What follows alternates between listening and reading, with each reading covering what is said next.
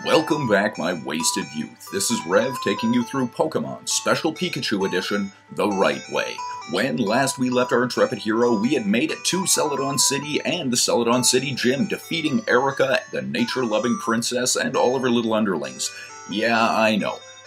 For whatever reason, my biggest nemesis in this whole thing is Bean Bellsprout, and fortunately we did survive, just barely though, only to come outside and find some old man looking in the window, fiddling with, well, let's call it his Pokedex, shall we? Yeah. Now, if you'll take a look, if we are on one side of a hill and Pikachu is on the other, he's gonna start doing a little dance, but you know, that doesn't affect us right now. Right now, we are in Celadon City, which means this is a perfect time to explain the first of three major, and I do mean major, downfalls for the Pokemon franchise worldwide. Now, in this case, what ended up happening is, you've got to realize, this was 1997. And in 1997, on December 16th at 6:30 p.m. Japan Standard Time, 37 different TV stations aired episode 38 of the Pokemon animated series. Well, the episode was called Den-O Senshi Porygon, which literally translates to Computer Soldier Porygon. However, most of us know it as Electric Soldier Porygon. Unfortunately, there's a scene about 20 minutes into the episode that, well,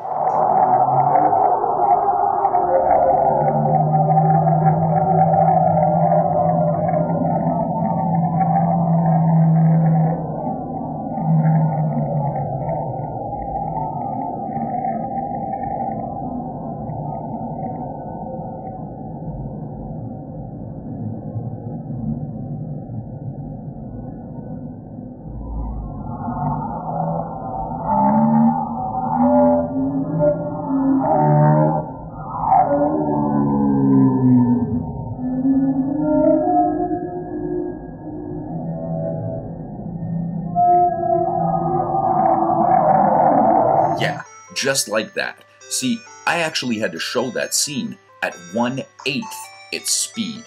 1/8 its speed. Right, that episode was seen by 26.9 million households. And unfortunately, that whole scene takes around 6 seconds. But through an anime technique called Paka Paka, it makes this scene extremely intense. And that blink rate was about 12 hertz for approximately 4 seconds at full screen and 2 seconds completely outright full screen. So around 6:50 Japan Standard Time, we had a lot of people complaining of headaches, dizziness, and nausea. And in total, 685 kids, right, so that's 310 boys and 375 girls were taken to the hospital, thanks to ambulances, of course, and more than 150 of them were admitted to the hospital. Well, 2 of those kids actually had to stay for more than 2 weeks. They had something that people are calling photosensitive epilepsy. Right. Now, that's ultimately a bad thing. I mean, this is an episode that is causing seizures. And the worst part about it is, when this whole thing was thrown out over the news, you've got to think like this for a second. The whole thing had to be reported to let everybody know what was going on. But, when they reported it, they showed the scene again. And now, all of a sudden, another 12,000 kids claimed that they had these symptoms. Well, now, unfortunately, their symptoms more closely resembled mass hysteria than actual seizures, so, I mean, everything is fortunate. But again, this still all happened 9 months before we ever saw Pokemon in North America at all. No animated series, no video games, no nothing. This was some Japanese TV show that was causing seizures in Japan. We knew nothing of it. So, This is that cartoon that causes seizures?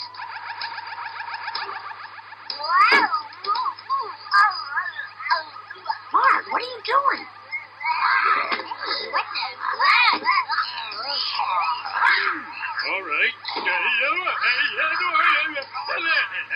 Yeah, just like that.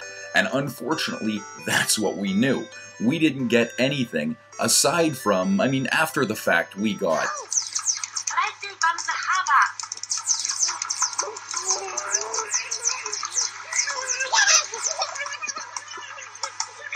The video game gave Kenny a seizure. This game rules. But that really doesn't make much of a difference either. Now, why I'm saying that here is because, well, in this game corner, we can actually exchange for things that, in some cases, we have, which is fine. But in this case, we can actually buy a Porygon. Hey, that's great. We will get one. We will actually get it properly. But not yet. No, I don't. Okay. Now, approximately 1 in 4,000 people is susceptible to this type of seizure, and the number of people affected by that Pokemon episode is unprecedented. Again, think of this. It's 26.9 million people who saw this thing. So, that's a huge number, and definitely, unfortunately, a very huge knock to the Pokemon franchise. I totally understand that. Now, there was an article that attacked the entire Japanese animation industry that appeared in USA Today. It was written by Jefferson Graham and Tim Friend, and it contended that American children aren't likely to suffer seizures provoked by TV cartoons because the US networks don't air the graphic Japanese cartoons known as anime. Well, the reality is, at the time, again, this was 1997, it really was true. We did get some Japanese animation, not a whole lot, and there was a lot of stuff that we farmed out to Japan to get drawn for us, but in all actuality, there were still effectively American cartoons drawn by the Japanese. We did have a few pieces of anime, but not that much. Now, Ron Morris at cityrain.com stated, "There was nothing graphic about the show or the scene, and unfortunately the effect caused was just an unlucky combination of factors." Truth of the matter is, it's true, but now the whole incident is referred to as Pokemon shock. And hey, now we have an Eevee. That's great, but, okay. So we do have an Eevee. Wonderful. Okay. Hey, man, that's really... Okay. Now, in the aftermath of all of this, Tokyo TV issued an apology to the Japanese people and put Pokemon on hiatus for 4 months. And video retailers all across Japan removed Pokemon from all of their video rental shelves. Now, the following day, Nintendo shares for stock dropped 12,200 yen, which is a whole lot more than the 400 yen, or 5%, which had initially dropped just after the airing of the episode. Now, the president of the Nintendo, Hiroshi Yamauchi, said at a press conference the day after the episode had aired that the video game was not responsible for the original Pokemon game, which was made for the Game Boy, was presented in black and white, and there was no real possibility of photosensitive epilepsy. And yeah, you know what? That's true. Now, when Pokemon came back to TV in 1998, its time slot was changed and it was replaced, it was represented on Thursday nights instead of Tuesday. The opening theme was redone and a whole lot of black screens were shown between the flashing colors. But hey, that's great. And before its rebroadcast, a piece was put out called Problem Inspection Report on Pocket Monsters animated series. So, now they had to figure out a way to make sure this was never going to happen again. So they changed a few things with the animated series, and it turned out that now flashing images, especially those with red, shouldn't flicker faster than 3 times per second. Remember, I had to slow that piece down by 8 times. Yeah, so that's how fast they were originally going. If the image didn't have red in it, it shouldn't flicker faster than 5 times per second. But still, that's way too fast. They also said that now flashing images should not be displayed for longer than 2 seconds. Also, stripes, whirls, and concentric circles should not take up the large part of the television screen, excuse me. Now, the Japanese government has outright banned this episode in every country globally. Yeah, every country. So even though 4Kids Entertainment has purchased all the Pokemon episodes for rebroadcast in North America, they're not doing it. They do have the scene altered, and they have got the whole thing translated, but they are not going to be showing the episode. It's not going to happen. Now, the other change is that Porygon has not been shown in any episode, and Porygon 2 is the only second-generation evolution to never make an appearance in any episode. See, the Japanese didn't want to remind people of what had already happened, so they just stopped it. Hey, that's great. It's unfortunate, but it is really a good thing, ultimately. Now, we have to get this little girl a drink. Okay. Hey, I'll get one of those, sure. Okay, so I've got a fresh water. What else do I want here? I think I'll get a soda pop as well. Okay, so I've got a soda pop now too. And one more lemonade. Now, see, the reality is Porygon was never really that impressive, and if you'll take a look at the clip that I did show you, it wasn't even Porygon that caused the whole thing.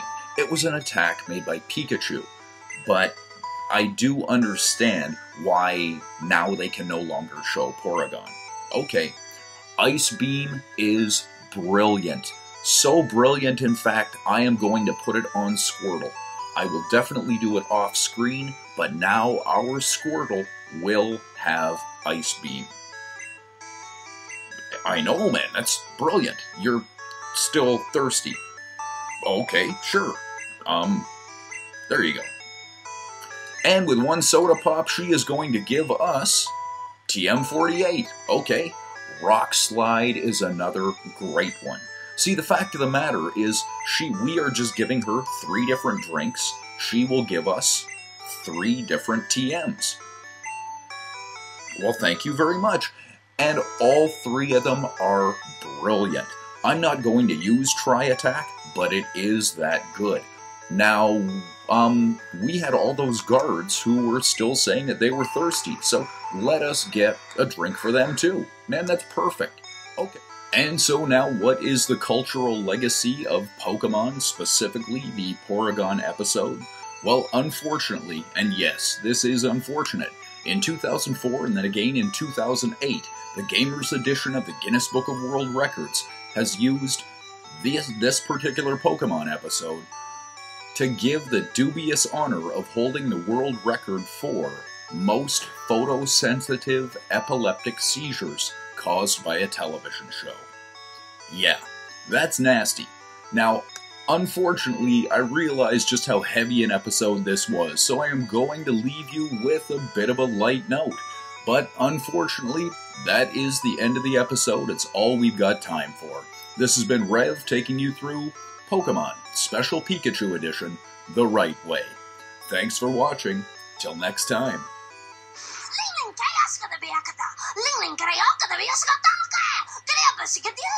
Seizure.